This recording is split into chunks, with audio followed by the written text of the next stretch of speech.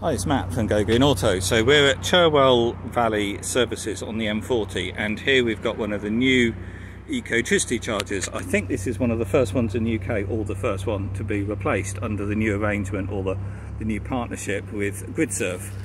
So there we've got the old Ecotricity charger, and we've now got this new one, which is triple head.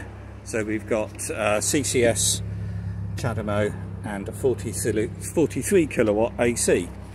So we're here today with two cars, so I thought we'll stop and try this. So we've got my Hyundai Ioniq 28 kilowatt hour there, and that is got CCS charging. And I've just picked up this 2013 Nissan Leaf, which of course has got CCS. So we've, oh, sorry about that, I've got a car alarm going off behind me.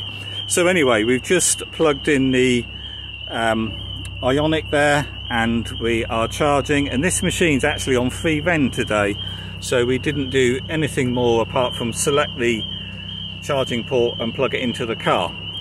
So what I'm going to try now is see if we can charge the Leaf on one of the other connectors, obviously on CHAdeMO. So let's see if this is going to work. See there that we're charging on CCS, so let's see whether the CHAdeMO is going to work at the same time. What we've got to do is select CHAdeMO, and it's saying connect.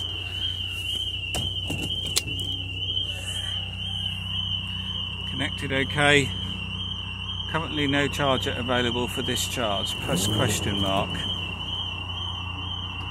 So maybe they don't charge two cars at the same time like they're meant to. No power available for this output because another car is charging. Charge, you will plug the car and press. So they don't charge two cars as we thought they were meant to. That's interesting. Let's just press start. Oh, hang on. I'm not reading it right. That's the trouble when you're filming and trying to do multitasking at the same time.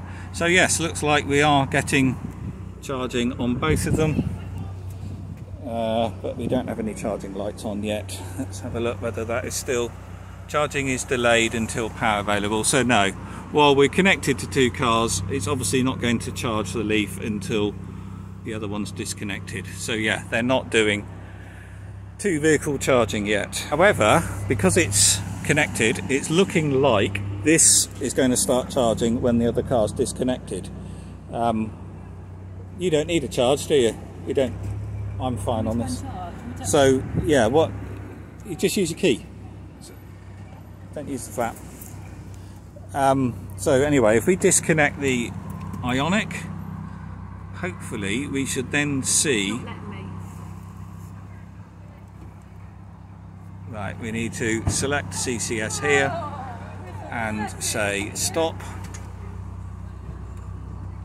Right. And now the CHAdeMO should be charging. There we go. Now the CHAdeMO is synchronizing. So what it means is you could plug your car in if someone else is charging, go inside the services, and your car will automatically start when your neighbour disconnects and drives away. So that's quite useful, but it's not two vehicle charging as we were led to believe. Oh, there we go. Hope you liked the video. If you have, please do click that thumbs up on YouTube, because that really does help other people find the channel.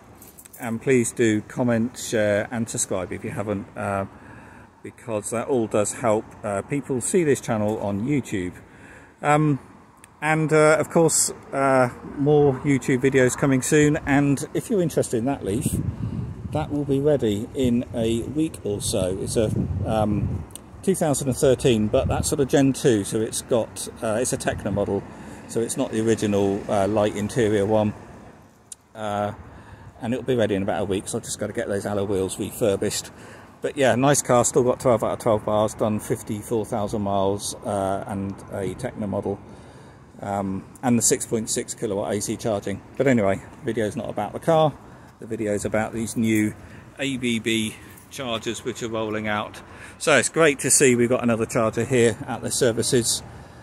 because the one that's here has been broken for an awful long time. But I do wonder whether they're going to roll out dual charging or 2 vehicle charging on these at a later date, but as it stands at the moment, clearly it doesn't do that.